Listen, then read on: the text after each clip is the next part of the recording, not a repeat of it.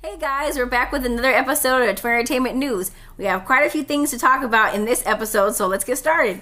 In book world news, we have the release of Crimson Death by Laurell K Hamilton. This is the 25th book in her series, the Anita Blake Vampire Hunter series. In this book, it's focusing on her vampire servant, Damien. He has a master that is, I guess he's doing some evil things, so they're going to take a trip to Ireland to try to see if they can stop him. So I'm really excited about it because it's very big, and I love huge books with a lot of world building. So if you haven't read the series, check out the first 24 books before you get to this one, because you need to learn about all the characters before you move on to this one, but it's so worth it. It's very interesting. Like, it's got a lot of cool plot twists. You'll enjoy it if you give it a chance. Yep. And in music news, Timberlake and Chill. That's what I said, Timberlake and Chill. Justin Timberlake's new special is releasing tomorrow on Netflix, JT and the Tennessee Kids. Check it out. It's going to be on Netflix, and I know it's going to be awesome because Justin Timberlake is awesome.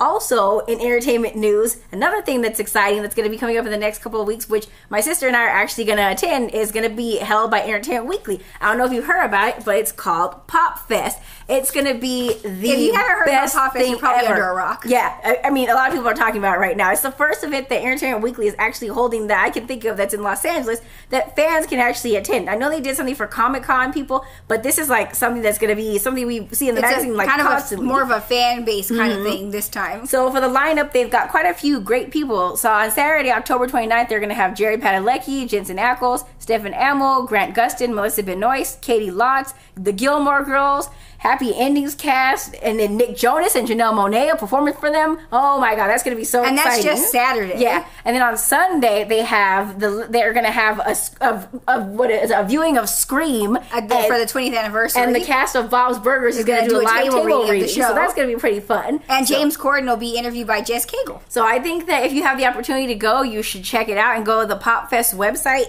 You can get the tickets on, Eventbrite.com. No, actually, it's on ewpopfest.com/tickets. And it'll take you to Eventbrite. And then you'll get the tickets. VIP tickets for Sold one day are already out. sold out, so you might want to get on getting your tickets. General pretty admission quick, is still available. General admission is available, and they are going to be doing radio contests to get VIP tickets out there. So if you're good at radio contests, This is your shot. I'm not getting radio contests, but good luck to you if that's what you're into. In movie news, last night we went to go see The Girl on the Train. It's based on the book written by Paula Hawkins, and it stars Emily Blunt as Rachel, who is the main character. It has Haley Bennett, she's playing Megan Hipwell. Rebecca Ferguson is Anna. Justin Theroux is Tom. Luke Evans is Scott Hipwell. Laura Prepon is her roommate Kathy, and Allison Janney and Lisa Kudrow. So it's quite a big cast of characters. I think that the movie was pretty good.